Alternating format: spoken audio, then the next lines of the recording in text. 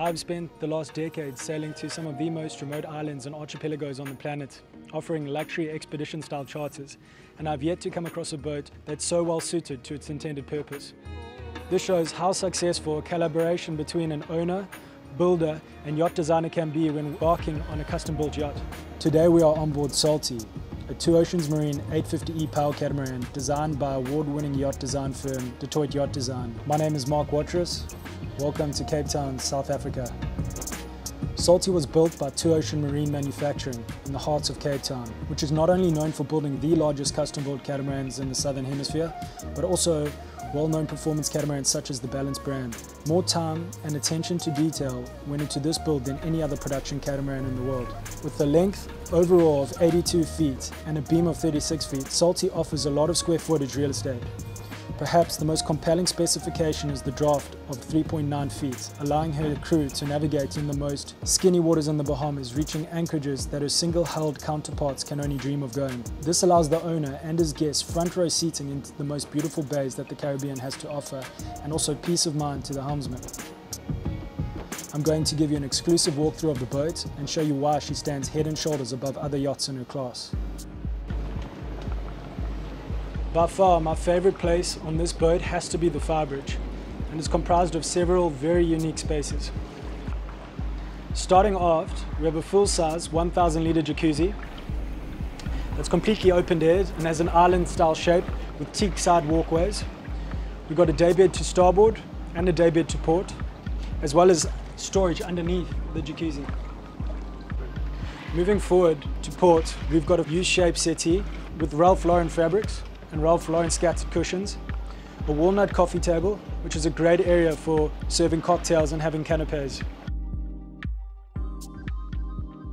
Moving to the starboard side of the flybridge, we have a full U-shaped wet bar with a professional hot and cold mixer, an ice maker, and dual pull-out fridges, and a Korean countertop.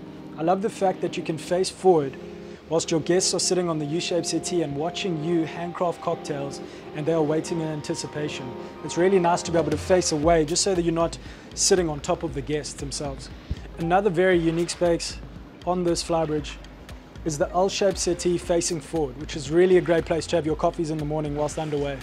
Now, one of the more important spaces on the boat is the forward helm station with the bench seat and backrest for four. At the helm, we have a Simrad electronics package with dual plotters, which is really important for being able to put the radar on one side and the chart on another when navigating at night. And not only that, if you're in a really good fishing area, and let's say the Bahamas, you can have two different sets of fish finding devices on one side and your chart on the other for quick mark placement.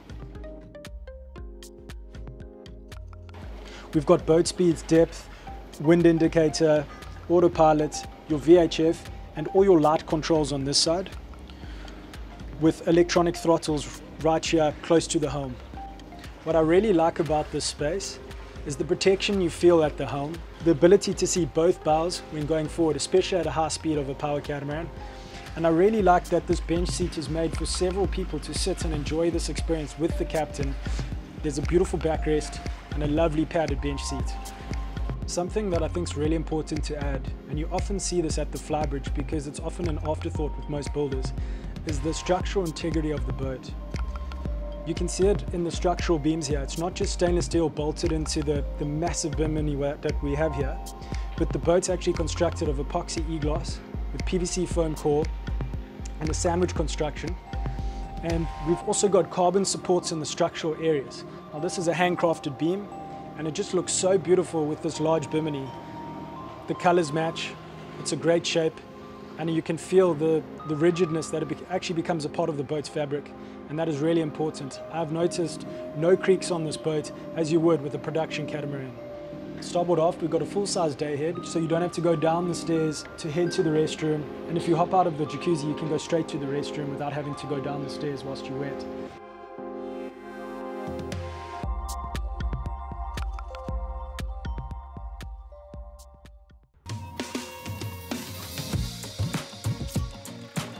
Moving to the front deck, we've got an oversized Maxwell 3600 watt windlass with dual anchors. We've got one 150-pound Rockner anchor, one 150-pound delta anchor with 13mm galvanized calibrated chain.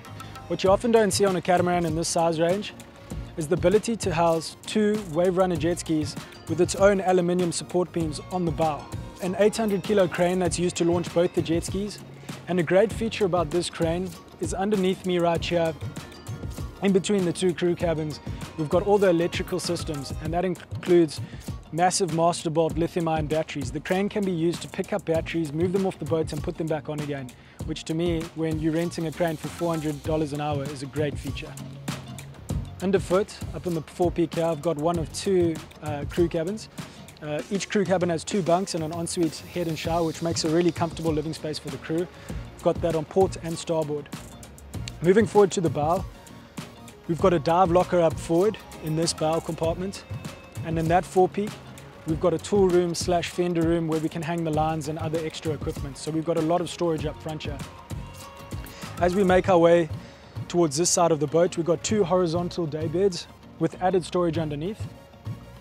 One feature I really love is the massive day bed that you can access either walking up these steps or coming down from the flybridge, which must be a beautiful place to sit when you're cruising at 18 knots on a calm day. To starboard, we have an oversized tramp, which is a great place to put some mattresses and chill during the day. One feature I really like about this anchor area is the ability to access each individual anchor and set your bridle from this location instead of leaning over the bow. Moving aft, we've got some really large sugar scoops, and a great feature is the added storage underneath in the sugar scoop for some of the water toys. Both the starboard and port side have boarding ladders, so you can swim and just chill on this massive space. And I really like this as a power catamaran, is being able to fish and land a fish at water level and bring it up onto the back deck. Underfoot, we've got one of 2 mechanical spaces housing the Cummins QSM11 610 horsepower diesel engines, which gets the boats at an economical cruising speed of 10 knots and a max speed of 22 knots. In the mechanical spaces, we also have 3 water makers with the ability to make 1,000 litres an hour, and 2 diesel generators. They're the Onan versions. We've got a 19 kVA Onan diesel generator and a 50 kVA Onan diesel generator, which is more than enough power to power this whole ship. Another thing you don't see on catamarans in this size range is the ability to house 2 full-size tender, one 20-foot Gemini with a center console and teak decking, and 2 70 horsepower Yamahas, and the other a 16-footer Gemini with teak decking and one 70 horsepower Yamaha.